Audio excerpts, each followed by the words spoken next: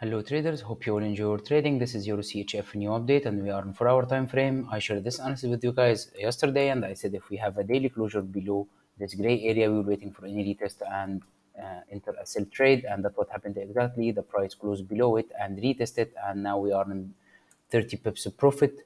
Hope you all benefited from this analysis and make a good profits. Now I'm waiting the price to close below this support level 1.089, and then we will see the price retested again, and we will see the price go to last target 1.08.